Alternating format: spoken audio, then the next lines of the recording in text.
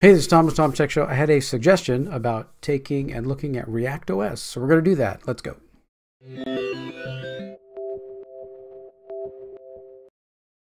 Hey there, Tom with Tom's Tech Show, and we're looking at ReactOS today. It's kind of someone went and stripped Windows down and is kind of building it open source from the ground up that still uses all the able to run a lot of Windows, older Windows programs, none of the new Windows Store OS kind of applications. But it says, here we're looking at the features. Supposed to be lightweight. They're from scratch, not mimicking Windows. It's not Linux or anything. They've got over 100 developers. It has different styles, different things. It's ready to install, or you can try it off of a live CD. So I have it downloaded, and we're just going to start right here. We're just going to do an install. I mean, it doesn't take very long to do. I'm running it in a VirtualBox, so it loads up. Starts here, says, okay, we're installing. I'm in the United States. Welcome to setup. Just hit enter, continue. We're going to accept all that. We are going to go ahead and partition. It says FAT or BTRFS, so we're just going to do FAT just to start with.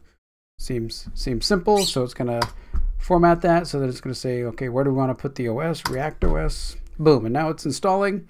Like I said, it doesn't take very long. It's pretty quick.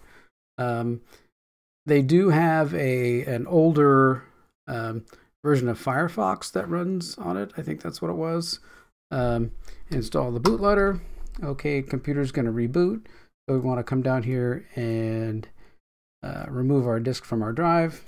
We can just hit enter and reboot. Okay, so that's all there is to the install. It's pretty quick. We're going to go ahead and just boot into ReactOS, and there you go. I mean, it is fast. It has a lot of theming and stuff in it, stuff like that. So hopefully it will start. I didn't run. It is very beta. Actually, it's more alpha than beta. So let's see if this is gonna decide to run. I did it before and it worked, but now it seems like it's not happy. We may have to do this whole thing all over again. Reset and go.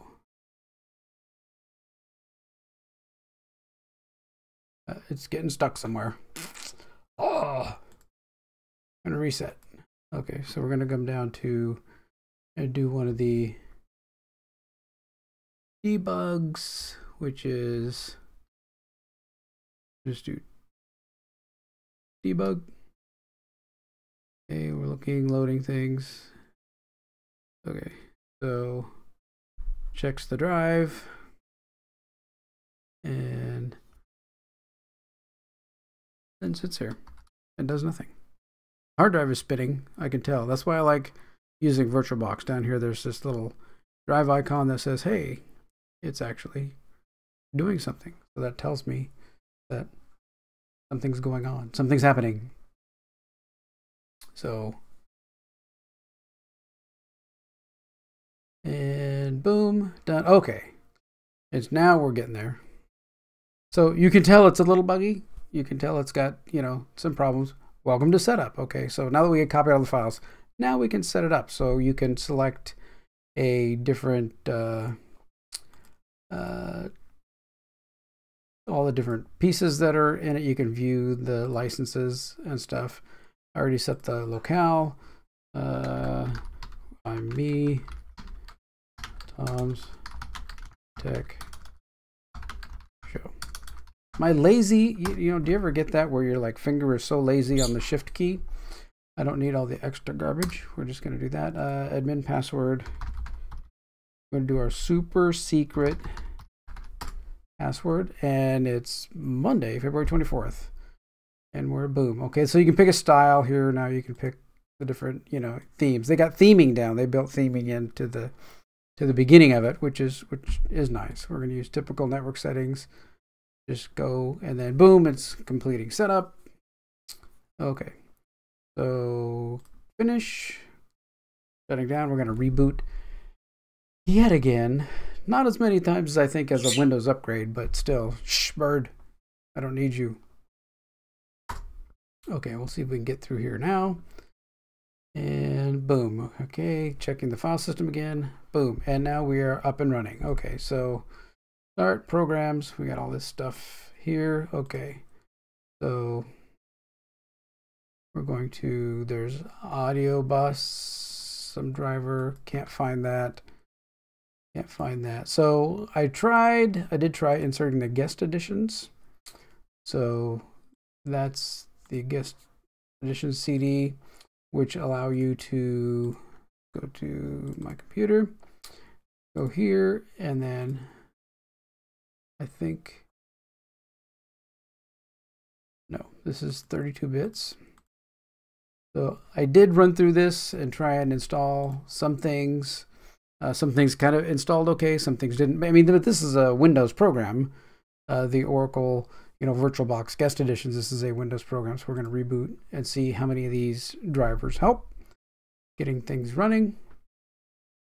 So yes, we're doing all this live. I mean, I just figured it's quick and simple, but we can do it all live. So there we go. Okay, so it has a few programs here. We've got, okay, we can try the audio driver again. No. Okay, some of the other drivers kind of worked. So we have network now. So in order to install things, you go into the application manager. So it's going to download a lot of applications. And then it comes with no browser. So I can go to Firefox, but it only goes to 48. So what's Firefox? What's Firefox on? Wait, I have Firefox actually on this computer. But why don't I check that? Because it's up to date. Firefox. Okay, we're gonna check it. Oink. Help. About Firefox. Firefox is on 73. So you're quite a ways back on Firefox. But where's the apply? There we go. Install. So we're going to install Firefox. I tried to install Chrome. It would not install Chrome. Did not like Chrome at all. So it's obviously too new, but extracting, installing. Okay. Next, standard. Use Firefox my default browser because I have no other browsers on this operating system currently.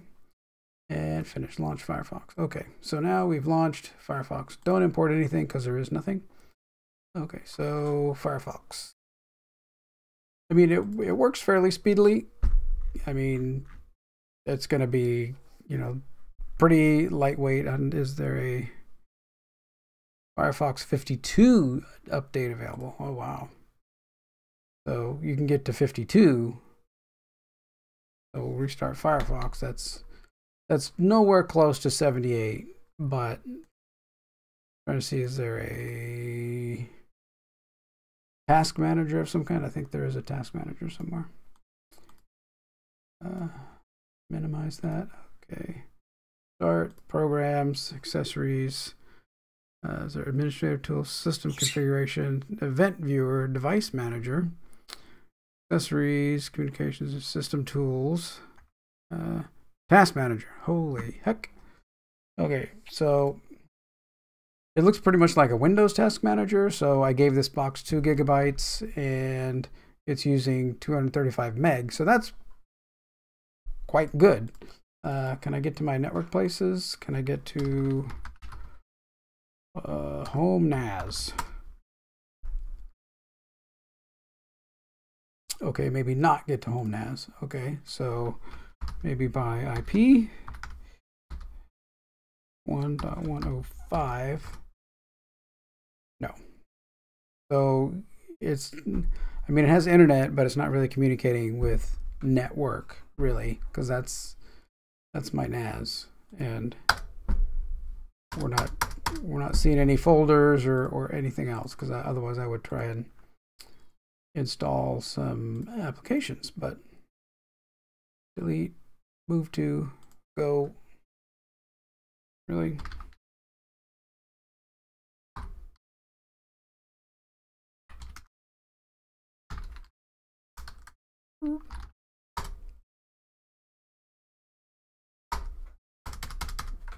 Nothing. We're not getting any network. So we're not really browsing any network files. So that's, you know, like I said, it's an alpha.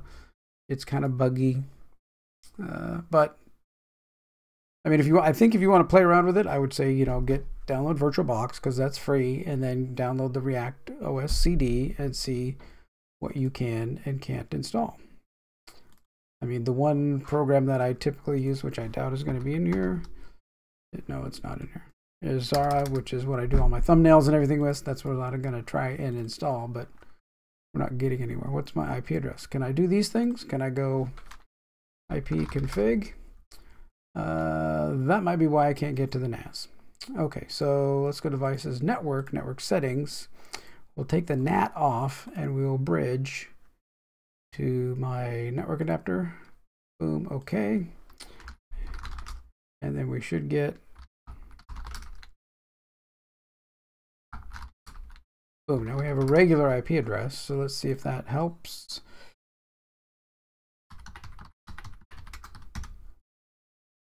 On the same network, no. Not getting to files. Okay, well, it's not getting there, so we have netuse star // 192.168.1.105. Oops, I got an extra character in there. 105/files/user me star. See if this actually works. File not found. The system cannot find the specified file. So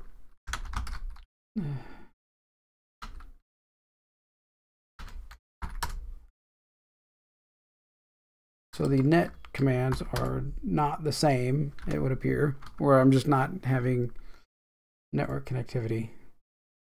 Let's see, my computer properties, computer name, network ID,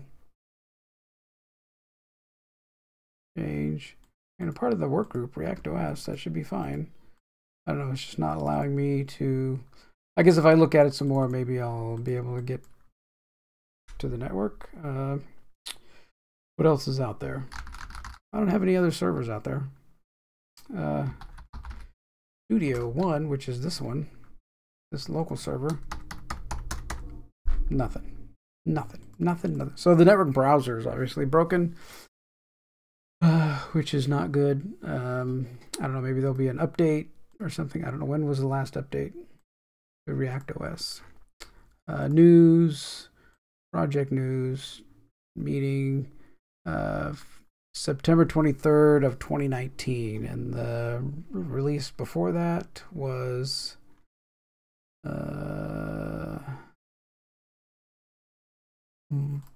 much older than that. So here we go, 4011 March 4th. So it's about every 6 or 7 months that they're releasing a new build of this. I don't know if, I mean, oh, you can play Minesweeper. There you go, options, expert. That gets you a whole ton of Minesweeper things until you hit a mine. Boom, there we go. So you can play, if you want to go back and play Minesweeper, then download ReactOS. All right. Well, that's all I'm going to play with that for now. It's an interesting project. If you're looking for something that's fast and reliable and updated and easily supported by many devices, this is not it. But if you want to play with something and see what you can make it do, then yeah, go ahead and do that. If you want something secure and reliable, just go grab your favorite version of Linux, install that, and run. So, all right.